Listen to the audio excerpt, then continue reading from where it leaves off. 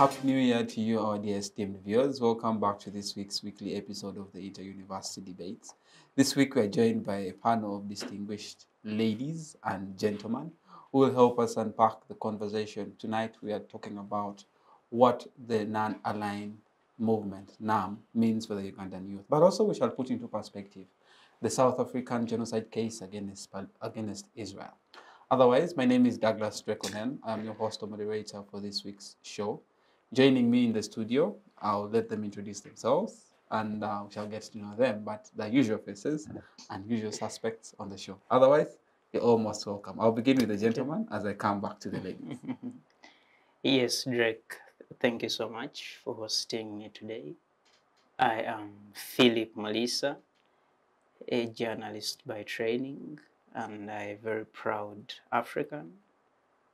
Happy about the progress we're making, especially when I look at a country like South Africa do what it does at the ICJ. I'm impressed. But also, you know, we have a Ugandan judge on that panel, so I can't be happy as an African. Thank you for hosting me. Definitely. I'm very happy to have you here and waiting to put into perspective those insights. And a lady that has been here before, she's a lady of very many titles, but today she'll go ahead and say hello and tell us what exactly she is. But I know she's a very passionate Pan-Africanist, as you can see with the hair. You're most welcome. Thank you so much, and it's always a pleasure to be hosted. It always feels home. My name is Denise Ayebare. I'm a student of the law at Makerere University and a passionate Pan-Africanist. I'm African, just holding a Ugandan passport. All right. Thank you very much. Denise, I'm very happy to have you here. Today, you're a passionate Which you do not need. Definitely, we must freely move into the African continent. But very happy to have you here.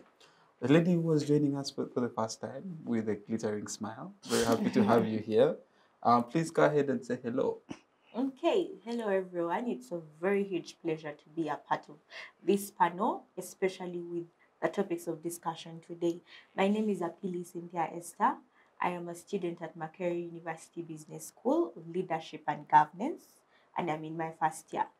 Aside from that, I am a passionate youth and gender activist and also very focused on issues concerning peace and conflict resolution. I'm very happy and delighted to be here.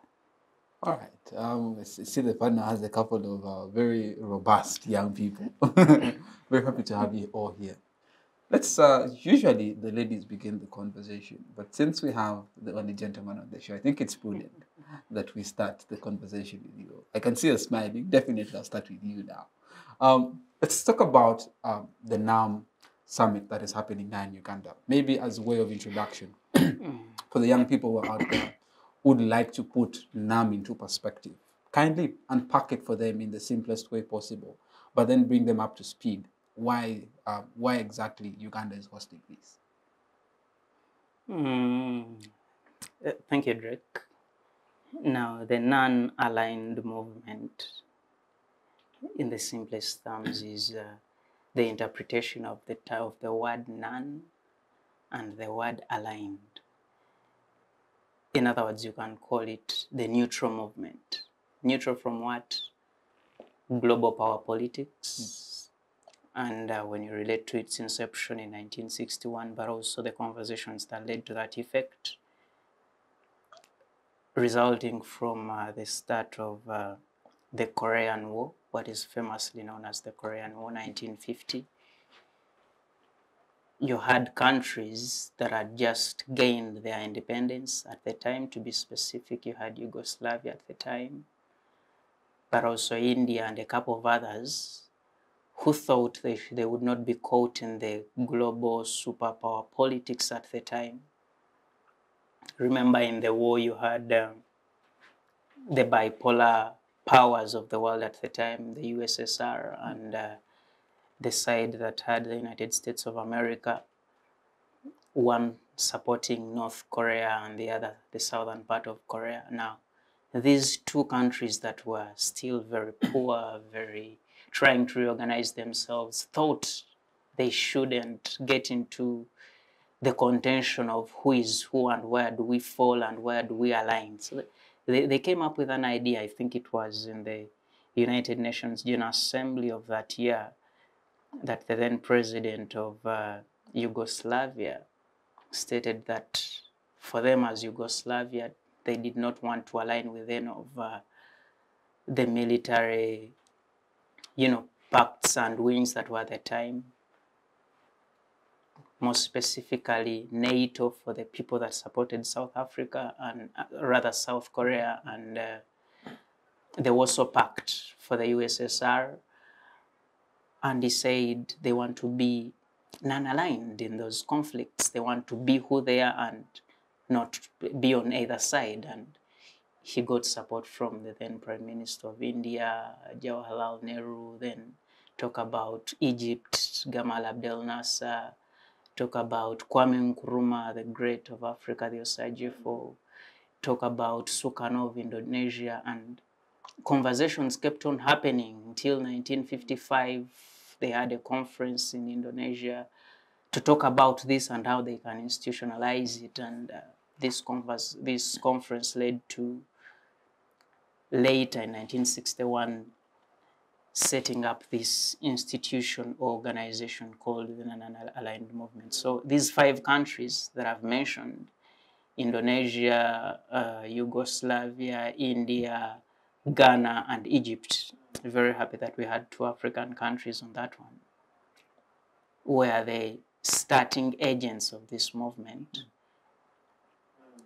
And it continued to work from 1961. It had its impact on apartheid South Africa, to talk about the issues in Palestine still were center stage in their engagements, then the independence of states in South America, they still had a voice on those particular issues.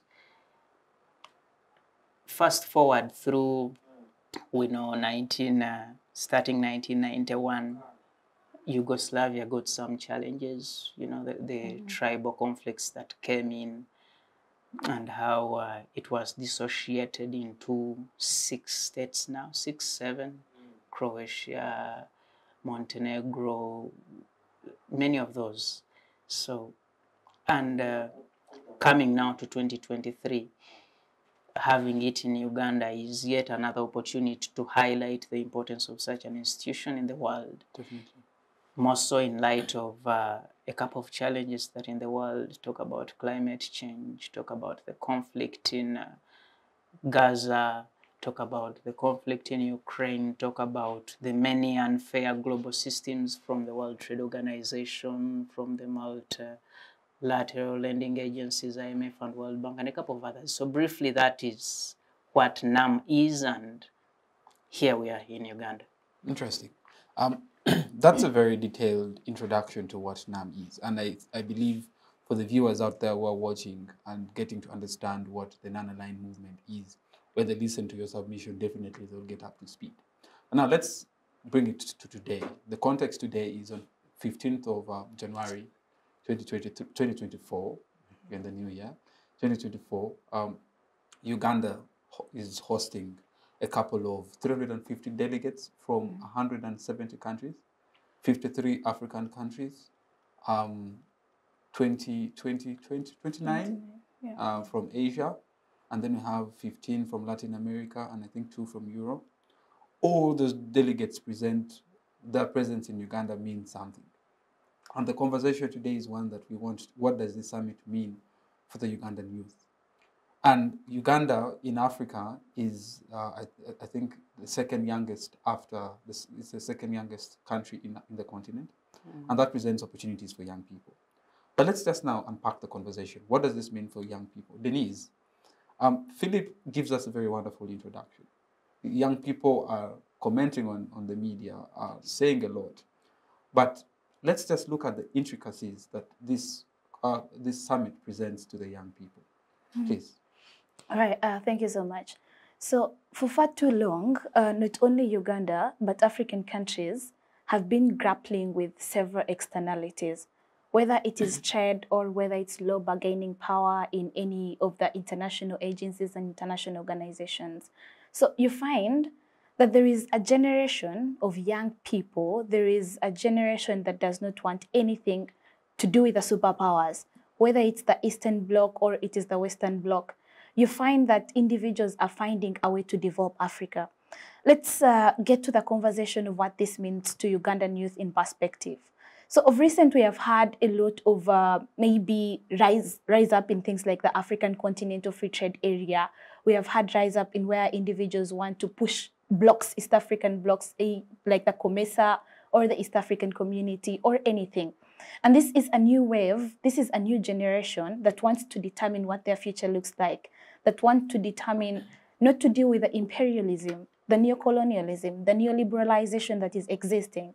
And I think this is what exactly NAM does. As you look over how 2023 went for Uganda, I think it's one where we were losing a lot of maybe donor organizations, but then to also international organizations were leaving the country, many of them. What this showed to the international community that does not align itself with any of the blocks is that, you know what, Uganda has the potential to actually be non-aligned, to be neutral within anything that is happening and to determine the kind of future that it wants. So to the Ugandan youth, it presents a better Uganda, but I think it also presents a better Africa, where Uganda is taking lead in setting precedence to what the future of Africa, the young Africans is going to look like.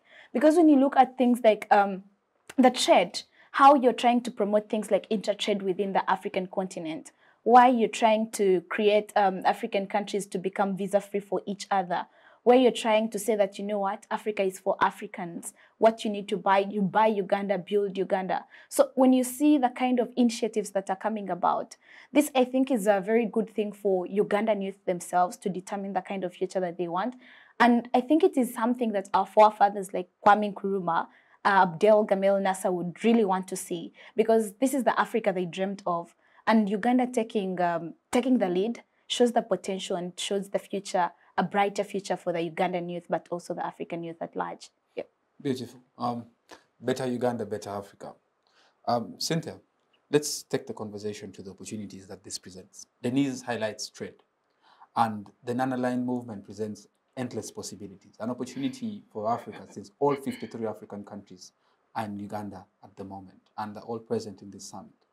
There are possibilities of pushing the agenda of possibly having a visa-free Africa, or having free movement and a free movement of goods and services, which presents endless opportunities for young entrepreneurs who are engaged in the business sector. Let us now delve deeper into understanding how exactly this non-aligned movement summit presents conversations in relation to boosting of trade and presenting more opportunities for young people. Thank you very much, Drake. So, not diverting so much from what Denise tells you, is the understanding of NAM. You realize that in as much as there is a vast diversity of countries, for example, from per se South America, you have from Europe, there is that element of recognition of identity. That is why when you say NAM, you're able to say Africanacity, you're able to say that Africa still gets a chance to push for what they feel is necessary for the regions within Africa. So I think when it comes to things like entrepreneurship and business-wise for youth, you get to understand that pushing for things like visa-free for most of the African countries or for all, then means that we as a youth within Africa, within Uganda, are getting the diverse knowledge of understanding. For example, what sells in Uganda and what can sell in Ghana. What sells in Ghana and what can sell in South Africa. Meaning that there is that freedom to move, and you have the access to the enlightenment and empowerment you need to develop not only as an individual, but to develop your business as well. So I feel like for most of the youth within Africa, within Uganda, this presents an opportunity for them to not only push for those entrepreneurship skills that they have, but to create a market of assessment to understand what it is they need to engage in, where it will actually sell, and why engage in that. You notice how entrepreneurship within Africa has taken a turn from the normal business we know to tailor-made businesses. This means that the businesses intend to address a particular challenge. For example, if someone is setting up, let me say, an agriculture business, you know that you're going to supply food to a country that does not produce that amount of food that they need to sustain their population. So that free movement, things like reduced tariffs, enable that trade to happen, but also gives young people the hope they need to actually thrive within that entrepreneurial type of sector. Beautiful. What I pick from your submission, you say as a quote, tailor-made businesses. And this introduces something that I want Philip to talk about, which is in relation to innovation. Philip, among the fundamental principles of the NAM, among the 10, I'm first of all interested in respect for fundamental human rights and for the purposes and principles of the Charter of the United Nations. Respect for human rights. And of course, respect for human rights comes with it the aspect that you need when it comes to aspects of innovations and all. You need to provide the opportunity, provide the resource to help young people thrive. Now, the non-aligned movement, does it present that opportunity that will boost innovation among young people in Uganda? Thank you, and I really appreciate the deliberations made by colleagues here. First and foremost, we must understand that in the heart of the founders of the NAM, one of the key elements or the key tenets of the foundation of it is that this institution should be one that respects sovereignty of states. They want you to be non-aligned, but they do not interfere with what you do as an individual, which I think is a weak side of the institution. We know that what I can call most serious institutions like, say, ECOWAS in West Africa, say, IGAD, say, the European Union, if you do not match certain standards, you are sanctioned, either told to suspended maybe, or told to pay fines to some level now. When you say, does NAM address the issue of creating such opportunities for young people? Does NAM address human rights? Does NAM address social services in the communities? No, it doesn't. It is rather someone, in the words of someone, what he called a distinctive, highly glorified talk show, where people come to talk about these things, but there is no major deliberation to make sure these things are achieved. And I'll give you an example. In the foundation, they were saying you shouldn't have signed military cooperation with either the NATO or the Warsaw Pact. But also they said they would not support someone who comes into leadership unconstitutionally. But over time we've seen, in fact, most of the countries in this bloc now have leaders that came in through military coups, have leaders that came in through guerrilla warfare, have leaders that came through unconstitutional means. But they have not been sanctioned in any way. They have not been advised to do things better in any way, and they are welcomed the same way others are welcomed. So, but Philip, isn't that the respect of sovereignty that the principles provide? Because it doesn't matter whether legitimate or illegitimate that you came into power. What matters is the sovereignty that the state has.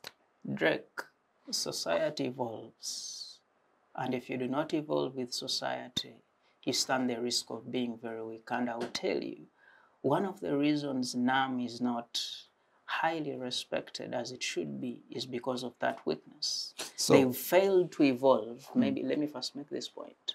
They've refused to evolve to the extent that when they put out a statement, I can give you a very minor example. You know, recently Uganda has had very bad publicity in regard to the LGBT law we passed and a couple of other geopolitical differences we have with nations in the West. Today, the second most powerful international conference is happening in this country. I want you to check on your phone or wherever you check. Most of the international media houses from Europe and the America, the BBC, the CNN, the Fox, they have deliberately ignored to report about this conference. I dare you, if this conference had the power to put out a statement the same way NATO does, and they say, Mr. Drake, if you do not do this, we are going to take you out of that office. These media houses would have come and reported about this event. True. That is not light. True. Yes. That is undisputed, and it's totally undisputed. But the fact is, NAM is a body that is, first of all, not formally recognized. It has no act, it has no charter. It's just, as you said, a highly glorified talk show. Yes? So how can we then front an agenda if it's a highly glorified talk show? Because young Ugandans maybe have aspirations. Job opportunities have been created. Influencers are getting money out of it and all that. How can we then make, is there a possibility of, maybe in the future, because all of you have introduced yourselves as passionate Pan-Africanists, all 53 African countries are here. Is there a possibility of coming up with maybe a recognized agenda that would make NAM more recognizable and powerful and respected by the Western world? Yes, that's a question of solidarity and consistency. I'll give an example. Today, the East African community is disintegrated. Uganda disagrees with Kenya every other day. Uganda disagrees with Rwanda every other day. Uganda disagrees with DRC every other day. Rwanda is almost on conflict with DRC. Burundi. South Sudan that just came in recently is saying, Uganda, we cannot import maize from you. Somalia just came in recently and they want to, in fact, they are at the verge of having a conflict with Ethiopia today over Somaliland and the agreements that are there in. How do you expect this country to respect things in the non-aligned movement where there is no enforcement, where there is no authority, where there is no consensus? What am I saying? There is no enforcement body or mechanism. These countries must get committed. Today you have 120 members. You are supposed to have 120 heads of state in this country. How many are here? You will tell me maybe after the conference. If it were, I have not seen a single NATO conference where there is any president that misses deliberately. But the previous conference in Azerbaijan, very few attended. The previous one in Venezuela, extremely few attended. In Uganda, the details I looked at said they expect anything between 40 to 50 presidents, less than 50%.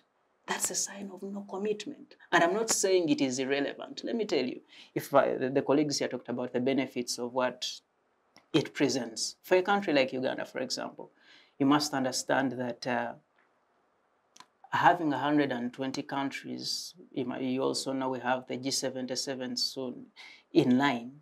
You have more than 2/3 of global population looking at Uganda. A country in Asia knows our president went to Uganda. A country in South America knows our president is in Uganda. It is a great opportunity for Uganda to position itself Geopolitically as well. Geopolitically. The president is going to become the chief diplomat of this institution for the next 3 years. That is lobbying power in every block of the world. Lobbying power for our president.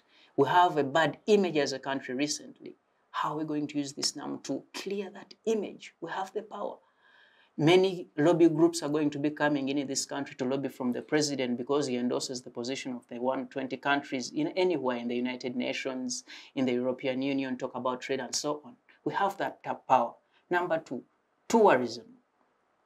I can tell you if Uganda positioned itself so well, which we did not, you saw the things we are doing, including roads. We started 2 months ago to construct roads for now. 2 months ago, yet we had this information 3 years ago. What am I saying? If we had positioned ourselves very well for tourism, 6.4 billion people, what have we done to make sure that people in those countries know what Uganda has to offer? Have we done an advertisement in those countries? Did we say CGTN, the China television network, has a lot of influence in Asia? Let's go there and put out something that talks about Uganda, such that the people in Asia, when the president comes, even before he comes, many people are saying, oh, before our president visits Uganda, let us also go there and see what they have to offer. Do the same in South America. You would come to Uganda and you have the 5,000 delegates that are coming for NAM, but you have another 2 million people coming as tourists. That is economic advantage for the country. Did we do that? No, we didn't. Right. We even put out posters 3 days to the conference on the roads of Kampala. It's all right. Denise, listening to Philip, I feel an ache in my heart. And what has happened to Uganda? Are we these people who, when a visitor calls and they tell you, I am coming tomorrow, that is when you pick the broom and sweep the house, clear the cobwebs? The same thing that is happening in Uganda now. Send away border borders off the streets. Paint even where you're not supposed to paint. 2 days. And we want to position ourselves strategically. And yet the young people are hopeful and optimistic and ooze an aura of innovation, of passionate young activists such as yourselves in this panel. What has happened? What is wrong? Does it mean that if this conference ends, the opportunities will cease? Or shall we maybe have room for better days to come? All right. So you see, NAM is just listening to Philip. It's just that I have an ally, but I'm not going to tell you who my ally is. Or I'm subscribing to this, but I'm not going to subscribe. I'm not going to tell you who I'm subscribing to. And I think there is a major big problem, I think, with Uganda in terms of preparation, but also in terms of what we want for the young people, but what we want as a country. Because most of the times, even when we have different other conferences or anything, our publicity has always been little, or you just know of something when it has ended. And you see, Ugandans are people that move on very fast. They're just going to make memes out of it because this is what is left for the young people. They do not see any opportunities. Because if you have maybe New Vision, Daily Monitor, or Bukede, or any other media houses telling you that you're going to host NAM, did you see any job advertising for influencers to come up and probably take up these jobs? Or where they were asking young people to go and volunteer for the NAM? These are all like closed conferences where you do not hear of these opportunities young people are supposed to get. And I think it's something that we have mastered within also the job sphere or anything. The kind of advancement we do not do because you already have your own people who are going to do this, or you're not providing an opportunity for young people to carry out the kind of anything they could offer to the country or anything they could offer to NAM. So you find it's very problematic. But then the second thing, as we position ourselves, I think we need to position ourselves in a way that gives us more leverage or more bargaining power. But when you look at how NAM is and what you talk about, most of the NAM countries, the member states of NAM, are having issues within their own countries. Or if we say we are going to maintain sovereignty of these countries, you're going to find that the kind of externalities that you have in these countries do not even give us that lobbying power as we would want our president to have. Because if I give an example, you're going to look at countries, the neocolonialism that is happening within African countries only does not allow you to have that kind of lobbying power as NAM. You're going to see the external pressure that exists on these countries does not let them remain neutral. When I tell you, you've never seen someone else maybe from Europe looking for a job. You're going to find someone from Venezuela looking for a job. Venezuela is the biggest country that is producing oil in this country. It has the largest oil barrels that is existing within this country, within the world. But you're going to find that individuals are actually looking for jobs from Venezuela. Why?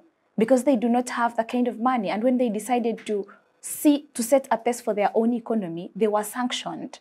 I think this is a country that received a loan from the World Bank, and the Prime Minister received a lot of pressure and sent back the money to the World Bank. Immediately, the country was sanctioned. They do not benefit from their own oil. But coming back to Africa, Tunisia produces the best olives within the entire globe. But what happens, they're going to tell you that that olive oil comes from Italy. When you look at the flowers that are produced in Kenya, here in Naivasha, those are one of the best quality roses that you have. But these roses are exported to countries like the Netherlands. You're going to find them in Amsterdam showing off, and they're going to tell you they're produced in Netherlands or anything. So you find that the externalities that exist, the countries, the circumstances with which these countries exist in, does not allow them to actually be neutral. So you find that those problems do not even give you a higher lobbying power, just like we would want to agree that, you know what, if Mr. President is going to be the chairman for the next 3 years from 2024 to 2027, then what is it going to mean for Uganda? What is it going to mean for the entire member states that exist within the NAM? So you find we have a lot of differences. We have a lot of problems, or there is a lot of influence. There is a lot of pressure that has been put on these countries. You see, maybe if I can help build on that one. When she talks about what we achieve as a country, you must understand that hosting 50 or be it 10 presidents in a country, plus a couple of other delegates that are coming in, we are spending money. When I don't know, high-level leader comes from Singapore, do not think that when they land at the airport, the car they sit in, you first ask for money for fuel to put in the car so that you can transport them. That is government of Uganda money. The car they are driving is government of Uganda car.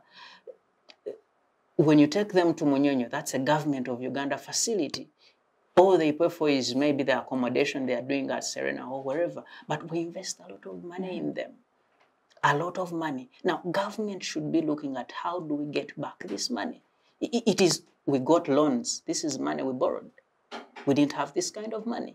We borrowed, but we've not invested in things that should return this money, yet we have to pay it back with profit. With profit. It's painful, Drake. So I think that's one of the things that I wanted to point out. What we are investing in is painting pavers. What we're investing in is making sure that now none of the businesses exist on that Munyonyo Road. The businesses are being halted. These are individuals that do not have a livelihood. Most of the Ugandans are living below the poverty line. They are working from hands to mouth. So you see that the kind of inconveniences that have been caused within the country, business as usual is not going on, or they're not operating. And yet the economy is already doing bad. So you find that the money that is being injected within the system, within the economy, is little or no more. Because border men are not operating, they're going to tell you that this road is not being used. Yeah. You're going to find that individuals cannot go to work. But you're going to find that the street vendors who are getting most of the money out of what they do on the streets are not getting the money. But noticing and recognizing that most of the Ugandans are involved in SMEs and they're involved in informal businesses. That's where they get their money from. So just a slight inconvenience is going to make the economy harder for them that is already hard. You find that the existing circumstances they're already living in are terrible, they are bad, they are detrimental. So maybe in addition to that, to the terrible situation they are in, the loan we take is still on them to pay it back. So you find that you're going to be highly burdened by the kind of taxes that are going to come up. You have to pay taxes on almost everything.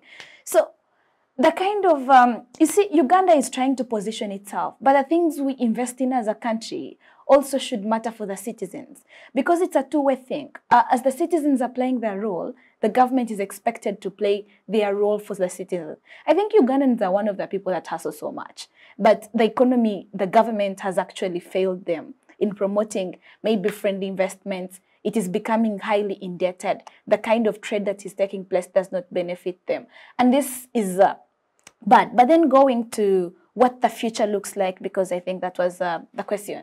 What does it mean for Uganda and where has Uganda gone wrong? I think in terms of priorities, because we're going to prioritize, it is okay for us to be neutral, to have the kind of global image that we have lost over the year, over 2023, to have that kind of image brought back. But then the things we do to make sure that we get back that image, how do we benefit from hosting the NAM, the money we have spent? The airport looks fabulous, but where are we going to get that kind of money that we have invested in the airport? If we are going to spend people's taxes, what are the citizens of Uganda going to see where the money is going? Well, noticing that the kind of infrastructures Hospitals, as you can see on the news, hospitals, Lua Hospital and all the other entities are asking for more money to build their infrastructures. And these are some of the money that is being said that, you know what, we do not have the money, you need to halt. URA, on the other hand, is asking for money to have more workers. So you find where we put our priorities is one that is lacking. Because there is no way you're going to tell a person probably in the remote areas and tell them, you know what, your money went in NAM. The kind of taxes you pay went in NAM. As someone who is not having anything to eat, as someone who cannot afford to take their children to school, as someone who cannot access the free health services. So then where does this leave us as a country? We need to prioritize things that matter for the citizens. To even on a higher bargaining power as a country, I don't think this is something that can be achieved that easily, because the countries that subscribe to NAM themselves have a low bargaining power, because most of them are global south countries. You're going to look in Latin America, or you're going to look at Asia or Africa. These are countries that do not have even the ability to pass a resolution at any of the international organizations or any of the international conferences that are happening. So you find we need to prioritize things that give us a direct benefit, which our citizens can see that they benefit. We can argue about the long run and say that as we are coming up with another generation, these are individuals that are passionate about Pan-Africanism. These are individuals that are passionate about knowing how we can use our own resources or how we can position ourselves. But in the short run, what are the citizens looking at? Where is this going to leave us? Highly indebted. We cannot even finance our own budget. We shall have to borrow more. Where does this leave other structures? Because the only thing you're going to do is, you know what? We're going to, the potholes that exist within the Munyonyo Road or anything, we're just going to do that. That's a short-run thing. There are very many roads that are not done in Uganda, the hospitals, the schools. So you find we need to make our priorities right as a country and see what benefits the citizens more. Yeah. All right. Cynthia. Yes. You've been somewhat quiet. Let me engage you. But the borders, the border industry in Uganda employs a couple of young people. And since it employs a couple of young people, they use it for their survival. That's where they derive the sustenance from. And unfortunately, very many of them in Kampala have been affected. Businesses along Entebbe Road, Munyonyo, have been halted, as Denise has pointed out. And a couple of businesses, even on the streets of Kampala, have been halted because Uganda has to present a good image. Question is, short run, the impact, I would like you to assess the impact that is, as Denise is bringing it out, I'd like you to go deeper, the impact that this is going to have on borders, on people who generally survive on the hand-to-mouth economy. But then too, we have a government that has an average age of 65 years old. And the ideas that young people have are one that could push this country forward. How can we then have young people involved in maybe planning stages to give these, should I call them old people? I think that capacity building. Yeah, I feel like we need more intergenerational relationship between the young and old to give them ideas on how to better move this country, because it seems like they've run out of ideas, because this is an opportunity to push or boost tourism. What's your say? Okay, I would want to first respond to a couple of issues before I even get to that question. In a back and forth, the ideology of NAM being based on the principle of legitimacy of governments came up, and Jake's argument was, don't you think that is then respect to things like sovereignty? And a key thing that he talked about was the aspect of evolution and the world accepting to evolve. Right. So when you talk about things like sovereignty, I feel these are concepts that cannot be given that level of respect when they are going to genuinely affect the people that even make up that state. The reason as to why you assess things like the existence of coups and whatnot is the sort of political systems that African countries have. For example, the series of coups that have happened in West Africa, these are countries that grapple with a lot of political development within these countries just as they are. So it is going to be difficult for an organization like NAM to dissociate from such a country in the claim of legitimacy or sovereignty. Even at a point in time where the sovereignty in and out of itself does not benefit the development of the country, does not benefit the country as a whole. Then I think just... Thank you. If you allow me a second on that particular note, the sovereignty. What is sovereignty when people cannot eat, when people cannot sleep, when people cannot go to education, Exactly. when there is no medicine in the hospitals, when pupils are not getting quality education, housing? What is sovereignty in that aspect? I'll give you an example. In South Africa, the Nelson Mandela Bay is a constituency Nelson Mandela represented just after he came to president. It's a parliamentary system. He was MP, then elected president. Just less than 30 years as he's out, that constituency today is governed by a white person, from actually a white, I forget his name, and he beat 3 Africans to that spot. But you would want to imagine in a society with majority Africans who know what the white man did to them very few years ago, until 1991, they would not allow a white to govern them really so quick as that. But when these black people look at the table and they ask, okay, our fellow countrymen are in power, what have they given us? How are we? How is our medical system?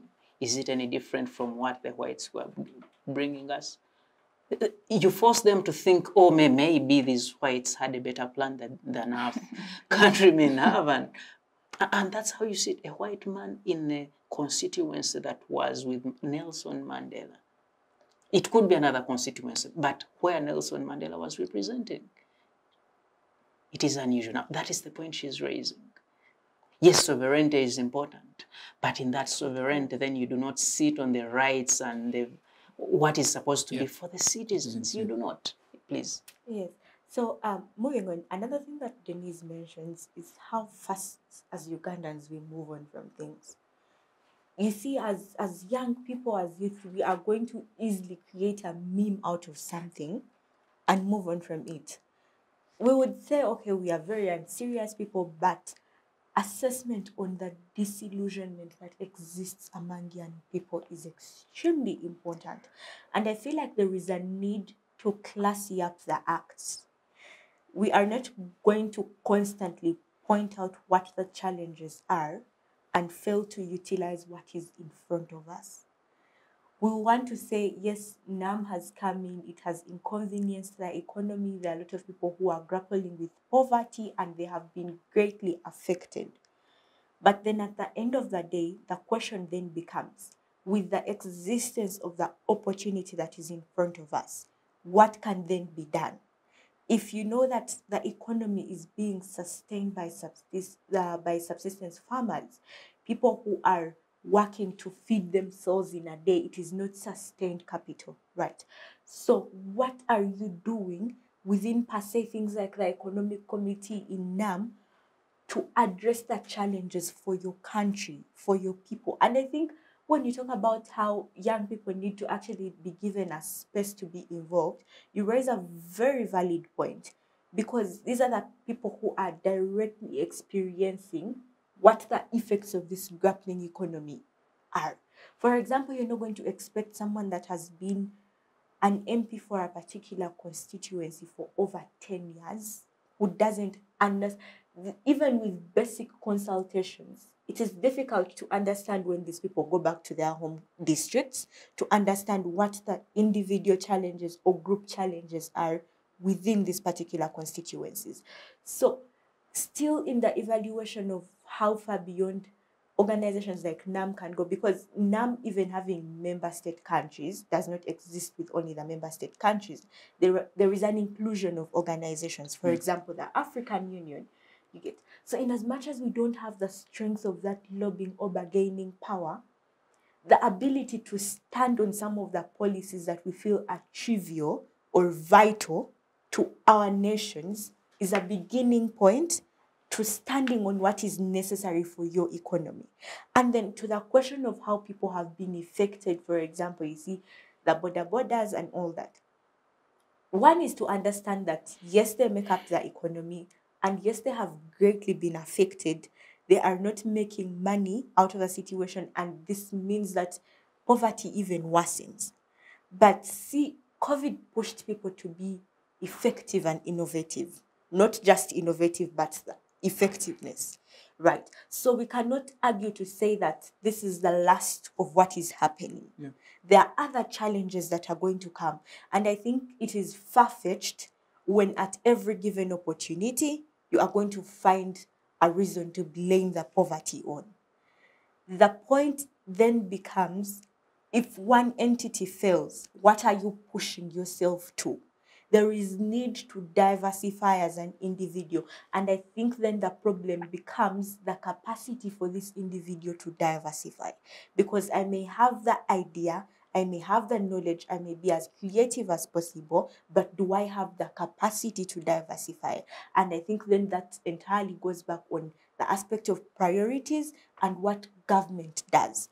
So as activists, as passionate people, we are going to scream for things like civic engagement, we are going to scream for things like youth involvement, and we are grappling for a space just to be involved. But then the question is, does government give that allowance? And I think this now becomes a point where government needs to classy the act and stop letting consistent problems continue. It's unfortunate that those consistent problems is where they benefit from.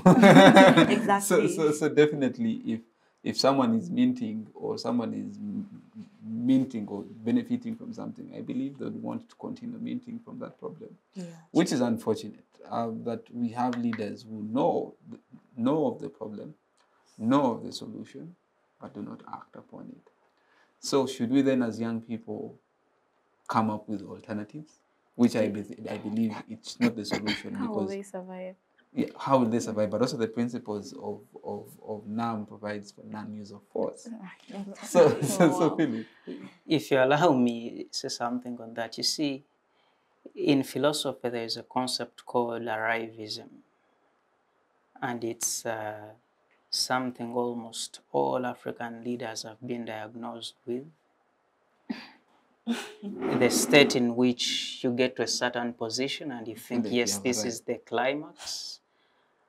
And when you're in that state, then what you practice is protectionism, because you don't want to leave that point. You want to stay at that point.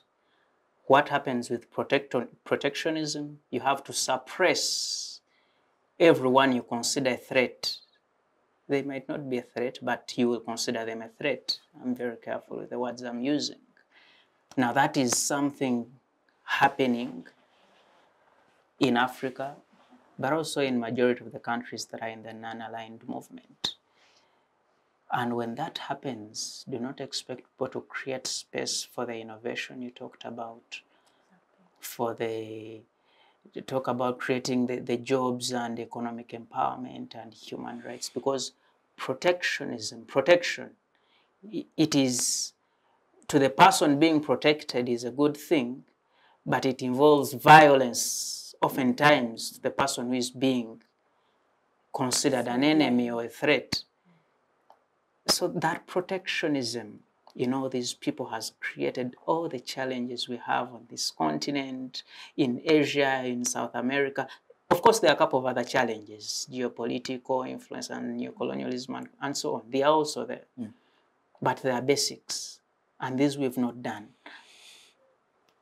I'll give you an example. We're talking about how to benefit from the non-aligned movement and positioning. I've been looking at the delegates and how they arrive, and I haven't seen a country, say Singapore. They are not powerful militarily, but their economy is very okay, and they will have the potential to come and invest in our economy. The least Uganda could do is go to Singapore, get a local TV or radio station from Singapore, come with their delegation here, film their president, their prime minister, their ministers, whoever came to this country, film them touring the source of the Nile or the source of the Nile. It took 200 years for the British to know where it was. The Basoga knew. film him at Mount Rwenzori, maybe film him at Lake Victoria having Obujagali Falls, the best fall you can ever find in the world, Makshon Falls, the best national park and falls you will ever find in the world, Kidepo Valley, everything best in the world is in this country. Food. The best weather in the world. Weather. Yeah. There is a research that was done and they were saying 39% of tourists travel because of weather. They are looking for good weather. And Uganda, according to the international weather something, is the country with the best weather in the world. Next to it is Ecuador. Filming a president of a country touring and maybe having our president as the guide is the best publicity you will do for this country.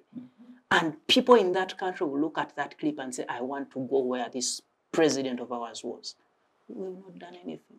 I think just to add a little bit of something. Young people are giving ideas. Let's listen. Yeah. See, on the aspect of tourism, he actually raises a very, very good point, because how countries position themselves and how they market themselves, I think also solely lies on them. Let's give an example of, I think, the most recent Olympics that happened in Japan, if I'm not mistaken.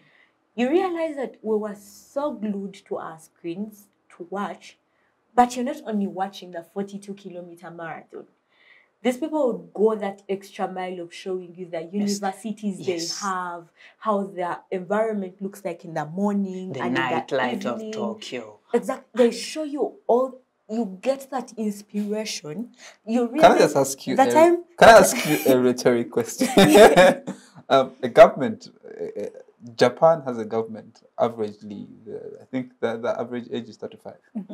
Government is young, and they have. But the population is old. They have progressive thinkers. A country like Uganda, ideas, they have nowhere to go. Here we can have all these brilliant ideas, but who is calling you in the room to say this is the thing, and like I said earlier, you see the blame game is an old act. We need to classify. Then what can we do? Because here's the thing. Yeah. This setup alone is enough evidence. Just, I think, you're becoming a motivational speaker. It is not even becoming a backroom discussion we had even before we started this was talking about how social media has become a necessary evil or something like that. You've seen how tourist influencers visit different places and advertise. But the young people do not have the capacity. No. You also need very good cameras. You would need... Aside from that, you need data, and yet you have charges on... Drake, I want to respond to both of them, but... please. 12.5% of Ugandans out of the population that we have are the only people who have access to data. Active access to data. We are around 46 million population, 78% being young people. Young people who do not have access to phones because most of the population is rural-based. The ideas we have here, they require stakeholders to implement them. The issue is that we do not have the ideas. We have the ideas. We have put them on social media. But how do you reach that stakeholder for them to implement them? Because we need a platform. That's just it. Because like Cynthia and Phillip, you put it very well. Yeah, we need to take a deliberate effort to do something. And this is where Ugandans come from. When you look at the tourism they have done, Explore Uganda or anything. But how many people have taken the initiative to take it up as a country? This is why we talk about platform being very important. Now, you do not have any side event organized by a young person. And maybe if you allow me, if you have 78% of the population that cannot influence the decisions of that population, decisions are influenced from where you have power. If you do not have power and you're not inside a room, there is no way you can influence without Africa, being inside. You had great people. Nelson Mandela. He started Mkonto Wesiziwe. He was around 28. Kwame Nkrumah, Gamal Abdel Nasser. You can talk about him. Talk about Seko Toure, Thomas Sankara at 33. All these are young people. Young people. And they were able to draw a master plan in their mind of how they wanted their countries to look like. Thomas Sankara, in 3 years, The achievements he made for Burkina Faso, they've never achieved a quarter 30 years later, and perhaps they will never achieve. Kwame Nkrumah posted after 6 years. What he was planning for the country with all his weaknesses, they have not achieved. He was a president. Thomas Sankara was a president. And that's what I'm saying. Exactly. Can't this 78% produce a president? Okay, we shall agree with Jack after that. So you see, people, for me, I hold the view that Uganda has very brilliant, energetic, Exactly. innovative, hopeful, hardworking, determined young people. If they say we are giving chance to, let's say, Philip or Cynthia or Denise to be president Drake, for 100 days. I want to disagree with even before you complete that statement. There is no one that is going to wake up and say, Philip, we've given you, come and become the president. I know, no! I know, I am And just, they should not give us. And if you are given, trust me, nothing is going to happen. but You listen, shouldn't be given. The issue is, Yes. the issue is, I'm just giving from an idealistic point of view. The ideas that young people have are brilliant, but also the challenges that young people possess are enormous. Yes. You get, we have young people who possess very interesting and brilliant ideas. Platform. They don't have platform, but even if the young people are given platform, oftentimes they're carried away. Let me ask you. Let me ask I you. think that you finally arrived to that Of point, course, that issue it of being happens. carried It away. happens. Arrivism. But let me ask you. Then we go back to what? Protectionism. Let me ask you, just briefly. Yeah. I want you to help me check the last post you have on either Facebook or Twitter or TikTok, and yours and hers, and maybe a couple of other young people, and maybe your peers. You check their last post. What is it about? We have the NAM in the country. G77 is coming.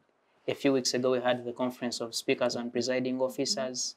We have a conflict in Gaza. We have a conflict in Ukraine. Where are the We young have the people in all World Trade this? Order. We have the United Nations. We have a case in the ICJ. We have very many things. 2026 is around the corner. I want you to check your last post. What is it saying? I want you to check yours and you check yours. What am I trying to say? What is the mind of the young people we are talking about? What consumes their time and attention and focus? Is it matters that portray what this country wants to get to?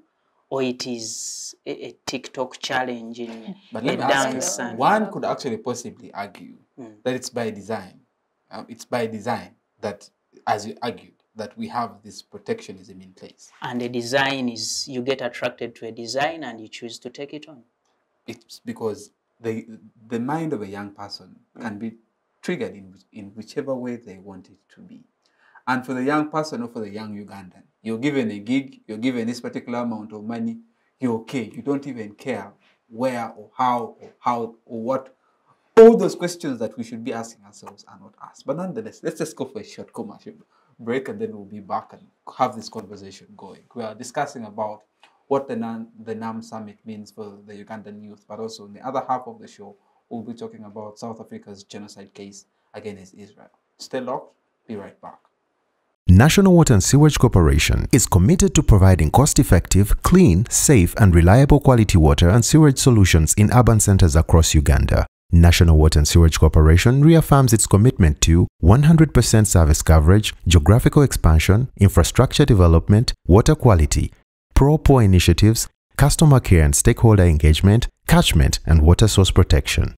Be a water hero. Pay your bills to zero balance. Report all leaks, busts, and illegal water connections to enable us serve you better. Reach us through our toll-free numbers on 0800 200 977 or 0800 300 977. You can also communicate with us through any of our online platforms or visit the National Water and Sewage Corporation office nearest to you. This message is brought to you by National Water and Sewage Corporation.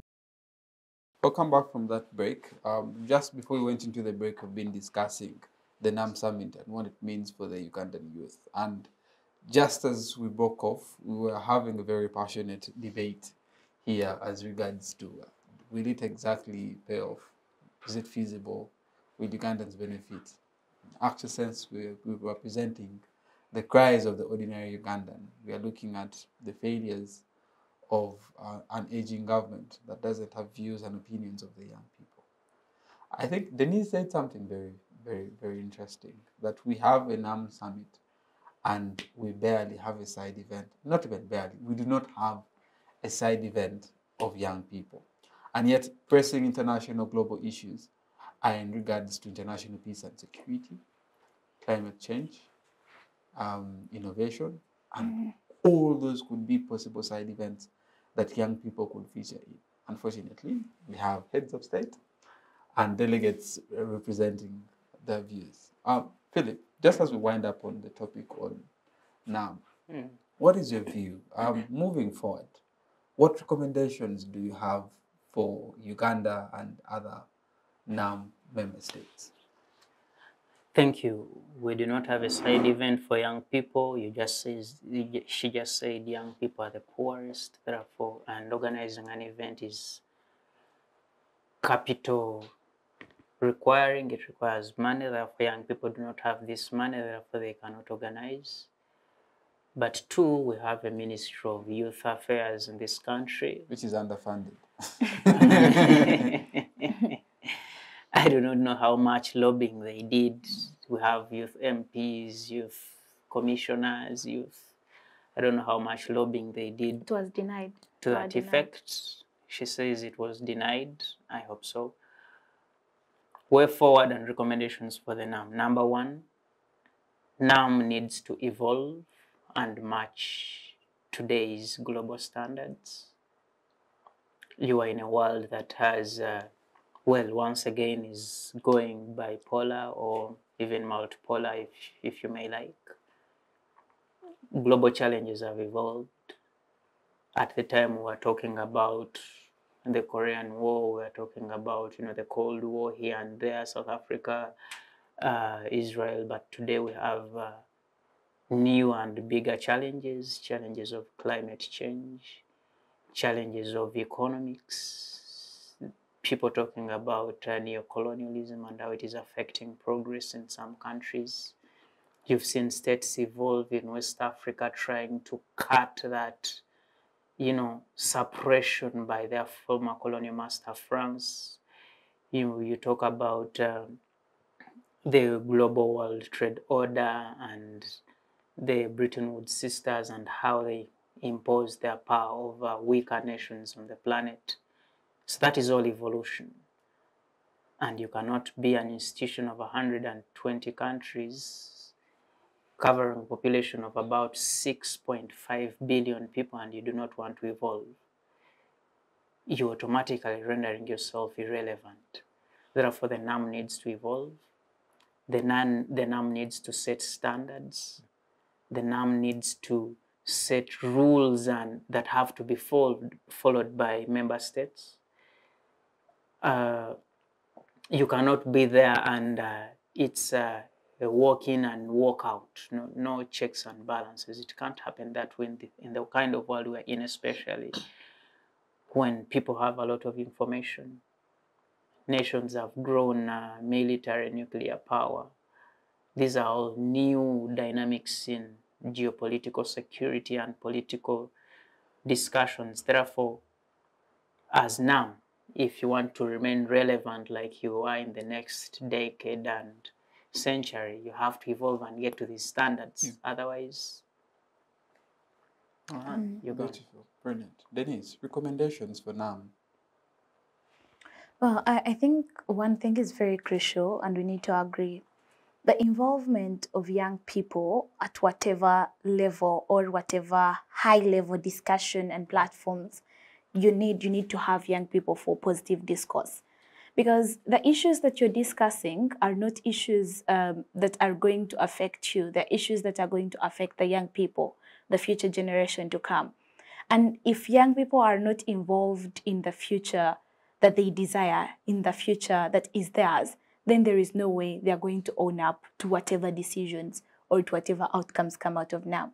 There is a sense of ownership that needs to be fostered towards young people. There is an involvement that needs for young people.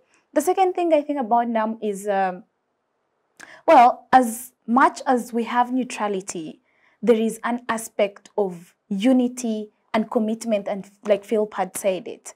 Because if we do not have any consistency, that is existing, there is no way NAM is going to achieve and continuously achieve its 10 pillars on what it is based on. If you look at the human rights, sovereignty, you're going to look at all these principles, the pillars of NAM. If it is not for consistency, commitment, and continuous driving of the agenda of NAM within the member states, then it is not going to be one that is going to achieve its principles and pillars that it's based on. Because just like we said, very few people know even what NAM means. And yet Uganda is a member state of NAM. Where does that leave all the other African countries? Like you say, 53 countries are over here.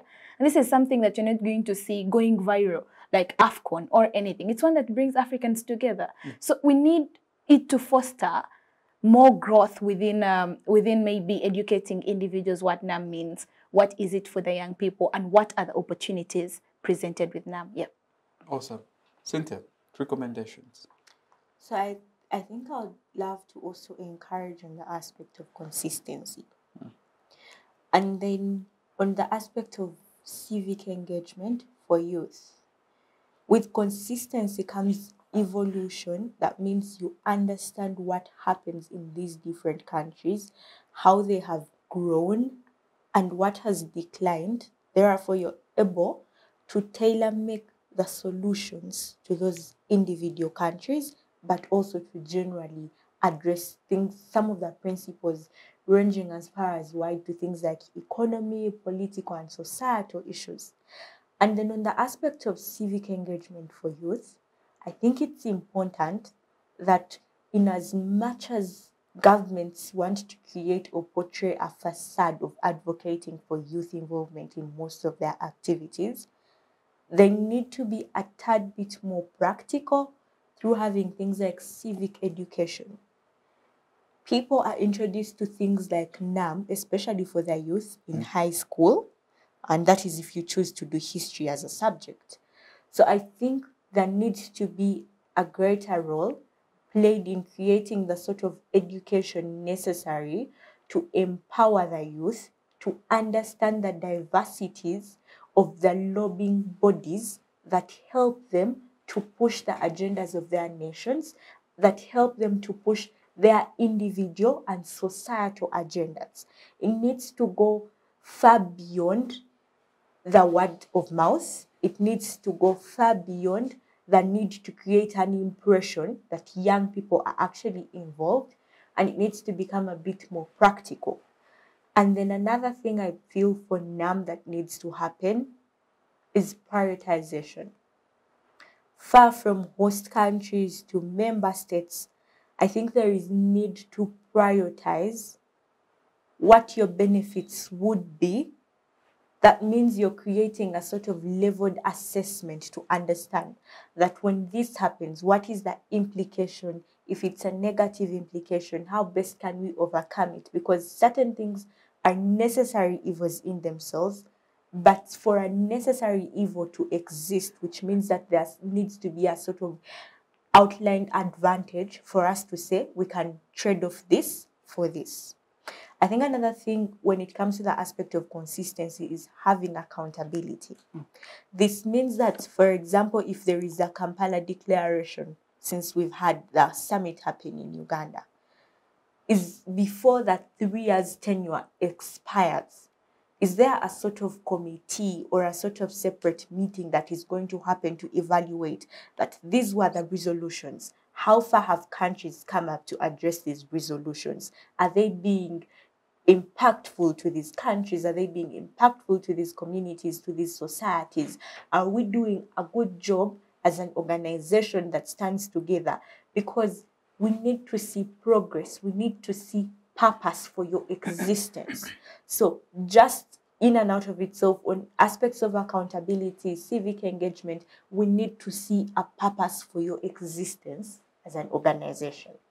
Thank you. If you allow me a few seconds, just 2 points. One, I think it's in your law where you have that principle of strong nations, where they talk about strong nations and their influence in the world.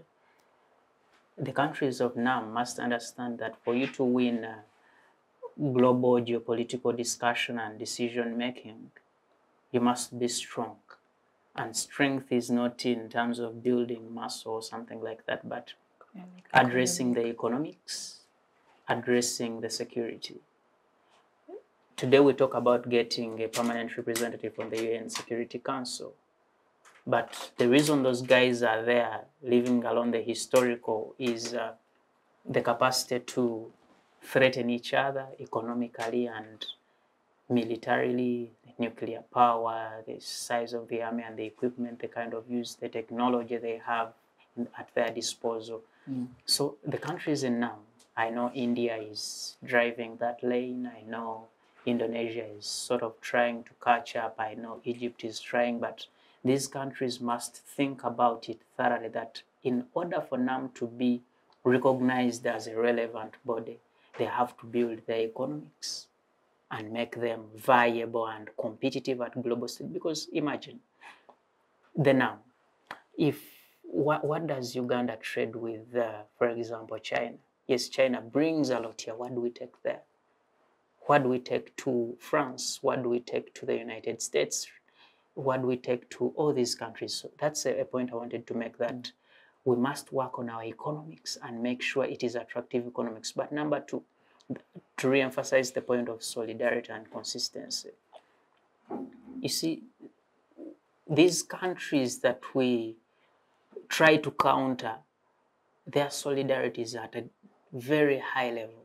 When they choose to attack Afghanistan, they will all go. It doesn't matter if one doesn't agree, he has to go, because they agreed we must work together. If they choose to attack, to send weapons to Ukraine to fight Russia, they will. If they choose to deny Uganda aid, they will. Solidarity, but the consistency too. They will tell you, Uganda, we are not happy, and all of them will deny you aid. Their embassies will start leaving, their companies will start leaving your economy. They've done this with Russia, they are doing it with Uganda. They will strip you off AGOA. World Bank will stop giving you money. They will boycott covering your events, like the NAM in the country. They've boycotted covering it. Not even a mention from them as leaders. You've not heard any of the presidents talk about it. Consistency. That's the power of consistency. Here in our countries, we don't have solidarity. Rwanda closes its border with Uganda. South Sudan will be silent. Kenya denies access to the market of, eggs and maize. DRC will be silent. Rwanda and DRC are soon fighting. Tanzania is silent. No one cares. It doesn't work for us. It works for them, actually. All right. Denise, let's just shift gears and have the conversation on Israel, South Africa's genocide case against Israel, which was lodged last week, around the 8th of January, 9th, thereabout. Israel brings a case against South Africa, brings a case against Israel about the 7th October incident that occurred. And the case that they bring against Israel is one that looks at genocide. South Africa's diplomatic or international obligation to combating any apartheid-leaning agenda in the world is forever standing, and that fuels the obligation, excuse me, to bring this case against Israel. They allege and claim that what Israel is doing on Palestine is an extension of apartheid. What is your? I just want you to bring the viewers who are non-lawyers and possibly maybe hearing about this for the first time, contextualize it for them. Well, before I go into South Africa's case against Israel, I would like to first put into context that prior to this, the world has failed Palestine. Our shared humanity, building shared futures, the world has failed Palestine. Because if you look at the kind of atrocities that have been committed within the Gaza Strip itself, even prior to the 7th October, the kind of what had been happening for the past 70 years, you find every access in Gaza Strip is controlled by Israel, whether it is air, water, or by road, meaning the kind of food that you have getting into Gaza Strip is limited. But then to the continuous bombing, the continuous killing of largely children and women within the strip is one that is not something. You see, the war in Gaza is not about what the future of Palestine looks like. It's what tomorrow looks like, is what today looks like, because it is not yet certain. You see, it's not about ascertaining whether it is a genocidal act by Israel, but it is about ending the war. Because I think it is not justified for you to continuously kill civilians, over 20,000, and then you're going to have 2 million being displaced and not having even where to stay after the war.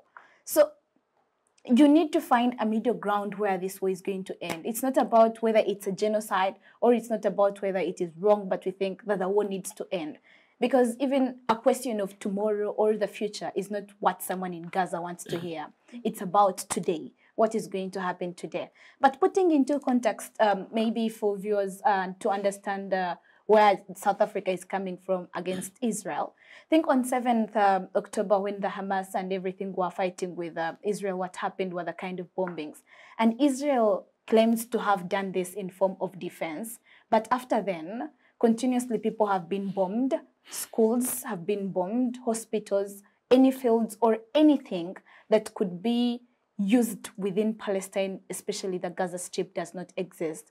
These are individuals who do not have where to go even after the war has ended, because majority of their homes, their buildings are down. But then too, even to an extent where UN agencies, where journalists, where you're going to find that anyone trying to report against the war is either censored or is going to be killed within the situation. So South Africa is coming from a background where children and women are being the most affected. Because when you look at the facilities that are existing within Gaza, even Palestine, the hospitals have been bombed down. Women are giving birth. 180 women give birth in Palestine almost every day. And most of these, 15%, most of them are likely to face consequences or are likely to face problems while giving birth. So you find that this is not only just an act against Gaza, but a humanitarian crisis. But then to looking at the kind of humanitarian aid that is supposed to come within Palestine and the Gaza Strip, you find that most of instances it has been continuously blocked. So they are having little or nothing to survive on. When it rains, they are struggling to actually collect water to drink. Children are drinking water from potholes. And you find this is something that is induced because if you're not allowing in humanitarian aid, it's not Hamas that is suffering. It's the civilians that are actually suffering. But then the third thing is is bombing facilities where civilians are usually. So South Africa's case against Israel is majorly about that. And Israel's response is that, you see, what happens is that Hamas is using civilians as a shield. That Hamas probably is headquartered in hospitals. Hamas is using UN offices as this, and they're calling it collateral damage of military action. I feel that's quite ridiculous because if you say that 2 million displaced civilians, over 20,000 individuals killed, even some of who have not been discovered until are still under the rubbles of the buildings, and you're calling it collateral damage. And you're saying it's just a consequence out of military action. I think it's not significant enough to prove as to why you're having those individuals in hunger, continuously inducing the starvation. Because I think right now, the humanitarian crisis in the world, the largest humanitarian crisis, is existing in what? Is existing in Gaza Strip. Millions of individuals that are actually starving are existing in Gaza. Children and women that are likely to die and that have been killed in this 21st century are within the Gaza Strip within the few months that this war has been ongoing. But even for purposes of context, this is a war that has been happening since the 1960s. From the 7 Days War, you're having Gaza still being affected and all that having the starvation that has been induced. And you have the ability to say That no, this is collateral damage. Civilians that are being killed, we're sorry, but we're looking for Hamas. And Hamas was the first to attack, and we think that it's self-defense. You do not defend yourself against civilians. You do not defend yourself against children because they are not Hamas, or they do not have any role, or they have not done anything wrong to exist. And when you look at South Africa telling you that generations of individuals are being killed, where you have a child, the aunt, the grandfather, and the future generation, or the babies all being killed, meaning you do not have any lineage that is going to exist within that family. It's a humanitarian crisis. It's something that we don't even need to discuss. It's something that needs to end. Not that even with the allegations or the claims that South Africa makes against genocide, I think just from our shared humanity and building shared futures, the war needs to end as soon as possible. We don't need to discuss what the future will look like, because for someone in Gaza, they are not even certain of the future. They're not even certain where they're going to end the day alive. Yep. Powerful. Those are the views of Denise, and I'd also like to hear your views, Cynthia. I don't want to interfere at this point. Then I'll get to the Pan-Africanists to give us a perspective of why South Africa is justified. Okay, so first of all, when you listen to the lawyers representing South Africa, you understand that everything they present is to show you an urgency for the war to stop.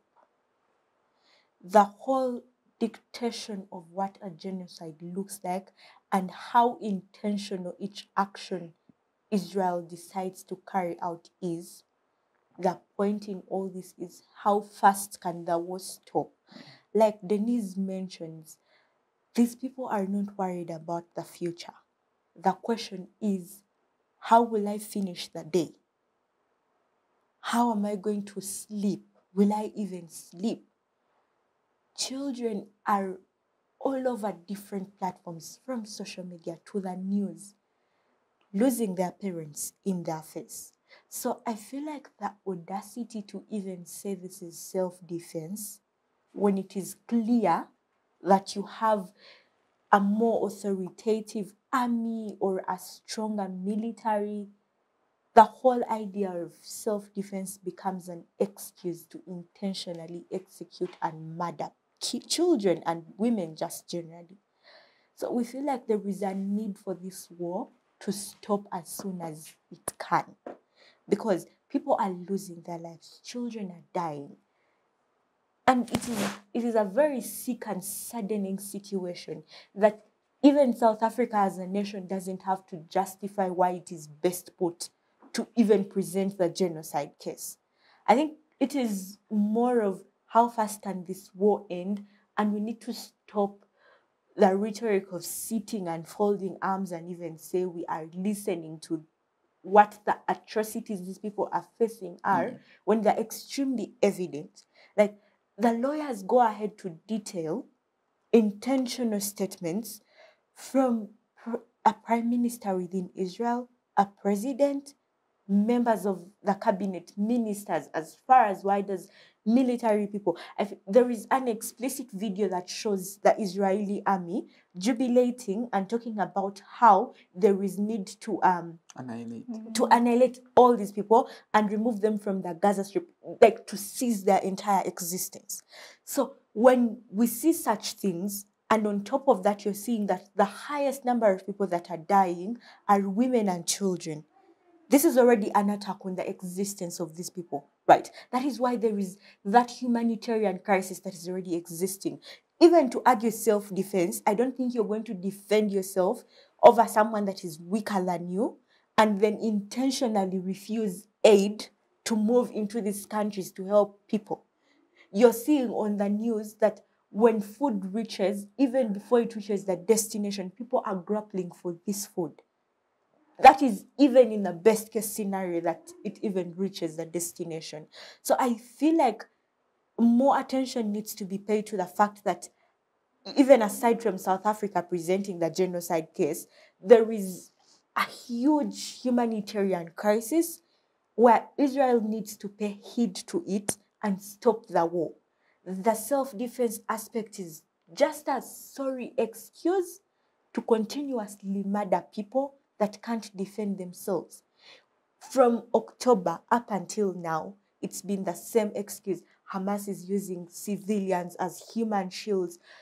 Does it mean you need to kill these people? It's saddening, and it really pushes the world to a point where you question things like protection of human rights and if it's something that is even valid at this point. Just like how we're questioning things of whether sovereignty is necessary when people are suffering, right? The question then becomes to all the organizations, countries that are ruled by democratic principles, if they are not willing to take a stand to say, this is a humanitarian crisis and we need to all stand together as the globe to make sure that what is happening to these Palestinian children, to these Palestinian mothers, stops, rather than playing the geopolitics of who is siding with who to do what, just the understanding that these are children dying. It's basic sense to know what a genocide looks like when you see one intentionally starving people, killing young children, mothers that are giving birth do not even have just the basic access to healthcare to produce children. This already shows you the imminent threat on the existence of Palestinians. And I think aside from history and how people want to document the fact that who attacked who first, the question now is, are you willing to comfortably sleep at night knowing that the blood of a child is on your hands? Are you willing to comfortably sleep at night knowing that there is someone that is on their knees, probably reciting a surah, reciting a novena and saying, God, help me end the day. Help me move to another day. It's really, really disturbing because still it is going to have a global impact because you're creating a refugee influx. These people are looking for the safest place to run. We are already complaining about how much of a lag countries are facing in addressing things like poverty, excessive populations. So we are comfortably allowing a brew of further problems to mount from something that can't be stopped, but the actors intentionally choose to continue killing people and not stop the problem at hand. True. That's I've listened to you two ladies and I feel like, okay, should go on and on and on and on. Denise, you have something to say? Yeah. So before I made a statement and said that the world has failed Palestine, not because the biggest countries that have the ability to actually end this war and put an end to it, like the US or the UK, have continuously taken a neutral stand or voted against any effort to end the war. Anyway, I wouldn't defend the US because the biggest export of the US are war crimes, wherever they are or whatsoever they do. When you look at countries like Libya, Afghanistan, Yemen, Syria, what they have continuously done in these countries does not even give them the moral authority to actually condemn any country that is talking about the kind of things that are going on. But the fact that they have remained neutral and voted against any ability to end the war, any effort to end the war in Gaza, is one that shows the kind of hypocrisy, the kind of democracy that they preach is shitty for lack of a better word, and is one that is actually A facade. A failure to humanity, to the shared humanity that we all have here. All right, let's listen in from the gentleman. When you ladies are submitting, he looked very sad. And let's listen into that submission. I'll start by sending an apology to the people of Palestine for my countrymen, my fellow Africans, and the whole of humanity has let you down. I apologize on my own behalf and on behalf of everyone that thinks you have a right to life. You have a right to shelter, to food, to health care, to education. to self-determination, I'm really sorry. And I hope and promise myself to do better in supporting you. Secondly, I want to correct what she just said, that the UK and the United States have taken a neutral stand. No, they've not taken a neutral stand at any one point. They're actually the reason the people of Palestine are dying. They are the reason. They provide the money. They provide the moral support. They provide the weapons. They even provide security for any access that can come in to help the people of Palestine in the name of putting warships on the seas to make sure anyone that is bringing help for the people of Palestine in Gaza and the occupied West Bank, that help cannot reach. So they've never been neutral. You see, even as an elder, when you have a sibling at home, when you do something that is unfair to that child or to anyone, back on your mind you feel it and you know it, that I'm oppressing this person, and you cannot be comfortable as a human being. You cannot be comfortable, and two, you cannot be guaranteed of your security if the security of that person you're oppressing is not guaranteed.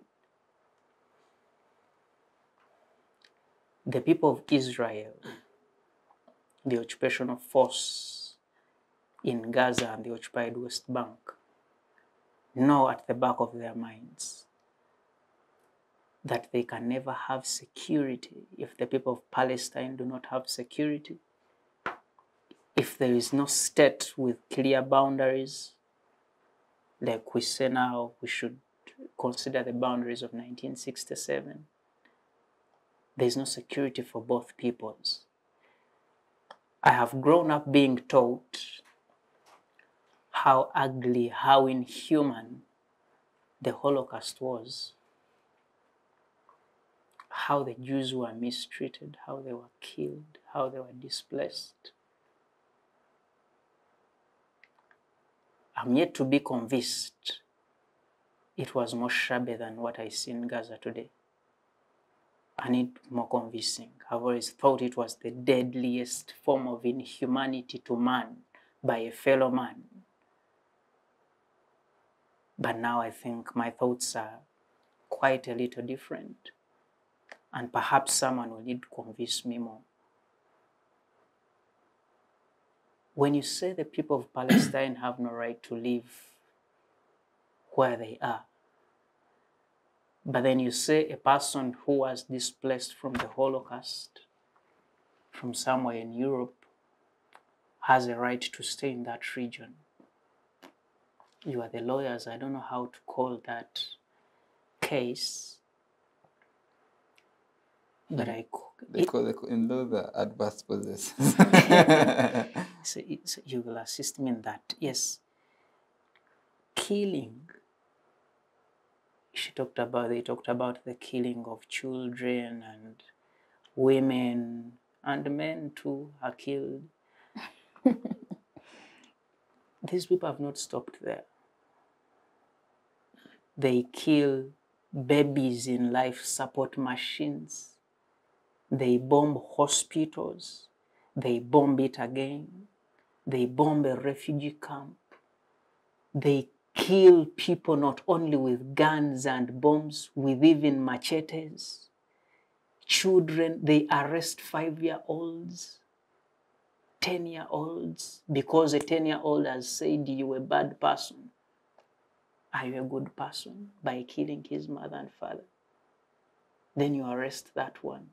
I was looking at when there was a prisoner exchange, the people Israel was releasing people of 15-year-olds, and what was the case? This person was arrested because he said, you Israel officer, you're a bad person.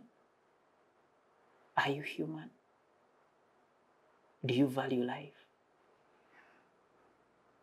I don't know. You do not earn if I come to what South Africa has done at the ICJ, first of all, I want to say the leadership of the ANC has never been to the top the way it is today. I've never been more as proud by the ANC as I am today. The effort they are putting, yes, I know, even when they win this case, it has to be taken to the UN Security Council for them to vote on it, and we know if South Africa wins and there is a vote in the UN Security Council, chances that the voting will go the way of the people of Palestine are very limited, because it is in the control of the people that do not care about human life, people that do not care about the life of children, the life of women, the life of mothers, pregnant women. I doubt if it will pass, but in any case, whether it passes or it doesn't pass, it is a statement to the world that actually, I should call it hypocrisy. But you know, normally they say that politicians never live by what they say. They say something during day and the night, they change their color. There's a group of people and nations that say something in the Ukraine-Russia conflict, and they purport to be pro-life and human rights, and they want the sovereignty and education. And how do you deny a people a right to self-determination for 70 years? And you say you are democratic, and you say you support human rights, and you call yourself the global leader. That's a contradiction. That's a contradiction. So it is unfortunate, the incident in Gaza. And of course, you saw even the Israeli team, the state agents of Israel at the ICJ, shivering. Before the case, the Israeli team was all up there and being praised. Oh, we got these guys, Professor Malcolm Shaw, and he's the best lawyer in the world. And guy came to the floor and he didn't have what to defend. Meaning deep inside, they know you can't defend this, you have nothing to defend. Yeah. You don't have what to defend, they know. He couldn't speak. He started saying how he doesn't see his notes and someone has taken away his notes. Who? He had nothing to defend because there's nothing to defend in there. And therefore, dear Palestine and dear peoples of the world, humanity still exists and it counts on us. The decisions we take today in saving the people of Palestine is a decision for humanity. And your position on that matter is very important for life to continue on this planet. Thank you. Powerful. We have reached the end of the show, but I'll just quickly let each of you in 60 seconds just say your concluding remarks and your parting shots. I'll start with you, Cynthia, then I'll conclude with the gentleman right there. Okay, thank you very much, Drake. It's been a pleasure to be on that show and to express all these views. I think my 60-second takeaway is to the youth out there that certain things are not going to come on a golden platter. Activate yourself and push yourself to be in spaces where you're able to vocalize things that need to be heard and need to be acted on. But aside from that, I am glad to have the opportunity to share my views and just to even learn as well, because there is an importance in just being in spaces where you can learn. Use your time and use it wisely. Thank you. Thank you. It's always a pleasure to be on the show, definitely. Well, as we end the show, my remarks would be that we have a shared humanity, we have a shared future, and all of us need to play a role in making sure humanity still exists and to make sure that there is something that we can always add to any voice or any right that needs to be protected. But then the second thing is that as the NAM conference is going on, we need more youth involvement and we need more opportunities showcased. The same way you're going to post the president on Twitter, post those opportunities for young people. Thank you. Okay. Yes, thank you, Drake. I want to say, one, for the NAM, dear Ugandans, let's take advantage of the opportunity before leaning on us. The economic, the political, the influence we can get out of it, let us position ourselves and benefit from it. Young people, it's never going to be thrown your way. You have to fight for it. Whether it's pushing into the State House, you have to, for you to achieve what you want, a desired future for yourselves. No one is going to throw it your way. I want to encourage, if the opportunity is there for anyone in the decision-making circles of the non-aligned movement, I would want to see in the Kampala Declaration a distinctive statement about the state of Palestine. You know, a couple of things have happened, but people keep referring to the Oslo Accords, 1993-95. And the state of Israel has continued to say that very many things have changed, the boundaries have changed, now that is no longer applicable. But I want to say we need a state of Palestine as much as we needed it yesterday, and it can't wait. We can't have it tomorrow, we can't have it the following day, we need it today. For the people of Palestine to have a chance to live, to have education, to have health care. We need that, and whoever is privileged to make decisions that can affect that, please, you can only be human. Thank you. You've had the views. Thank you very much, Phillip Muliisa, Ayebare Denise, and Esther, Cynthia, Apili, for taking time to join us in this conversation. I'm very happy and thrilled that I was in position to host all of you. This has been Inter-University Interface, and I'm Douglas Drake, your host for today. See you next week, same time, same place. Bye-bye.